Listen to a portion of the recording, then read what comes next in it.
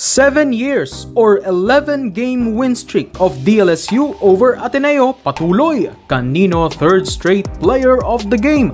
Aagawin kay Belen ang Rookie of the Year MVP award.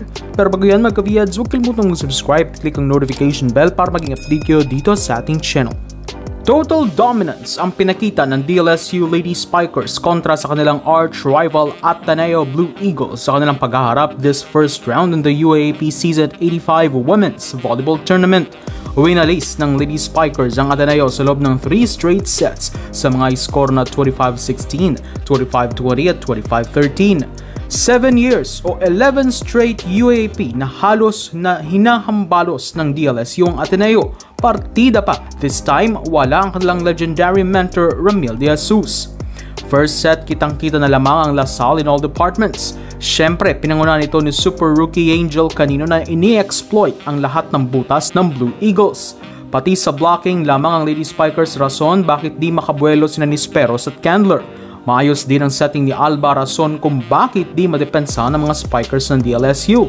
Medyo maayos din ang both teams sa errors dahil medyo minimized ang kanilang errors sa unang set. Ngunit, lamang na lamang ang Lady Spikers sa transition at power ng spiking.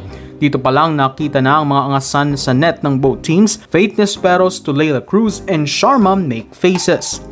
Set 2 halos pareho din ang naging tema kung saan mas consistent lamang ang DLSU both sa attacks and blocks. Sa katunayan, napakaraming wrong calls ng referee sa set na ito tulad ng mga block touch, ball in, ball out at iba pa na maaring mas naging dikit ang laban. But regardless, the bottom line, walang panapat ang Blue Eagles sa firepower at firmness ng Lady Spikers. Set 3 wala nang patawad ang DLSU as they totally demolished their arch-rival Ateneo Blue Eagles. Walang naging solusyon at sagot ang Ateneo sa kanilang mga in-game problems, rason kung bakit nasa DLSU pa rin ang huling halakhak. With this, DLSU continued their mastery over Ateneo, now in an 11 straight win streak over the Blue Eagles in the UAAP. Best player of the game sa loob ng 3 straight games, si Angel Canino with 23 points with 21 attacks, 1 block and 1 ace. Sobrang pambihira ang ganitong senaryo lalo na para sa isang rookie. Ito rin halos ang naging pangyayari sa rookie season ni Micaela Belen na naging first ever Rookie of the Year MVP siya. Kaya naman senyales na ba ito for Canino na siya na ang magiging susunod na Rookie of the Year MVP at aagawin ito kay Belen?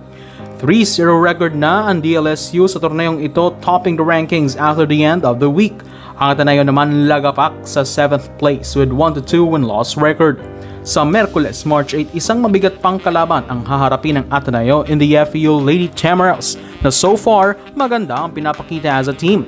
Samantalang ang DLSU looking to extend their undefeated record as they face UE on the same day. So do you have mga ka-Vheadz, thank you for supporting this channel. Please don't forget to subscribe and click the notification bell to update on my coming videos.